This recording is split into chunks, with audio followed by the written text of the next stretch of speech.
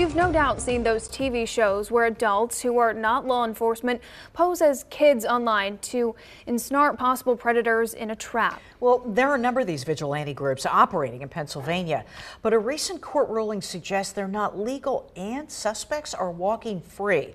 Dennis Owens reports from the Capitol.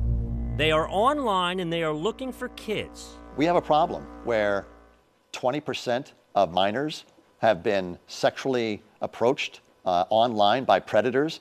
To combat the problem, a number of citizens groups and vigilantes have set up stings to lure and catch the would-be predators.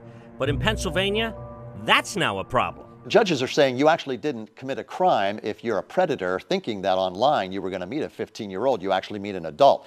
Clearfield County Judge Frederick Ammerman recently set a precedent when he tossed a case that relied on one of those third-party stings, saying that the law only allows victims to be an actual minor or law enforcement posing as a minor. We've got to make it possible for these people to be prosecuted.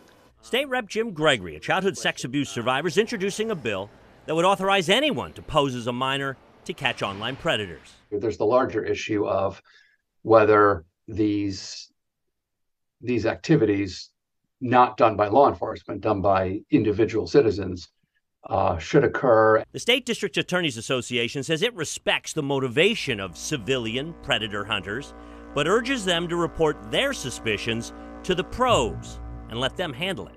Because law enforcement officers are trained in this space. They're trained to do these investigations. And from a prosecutor's point of view, we need the evidence to prove the cases. Gregory expects some people have concerns about the constitutionality, but he says he's a lawmaker. He makes laws. It's up to the folks in black robes to decide whether they pass constitutional muster.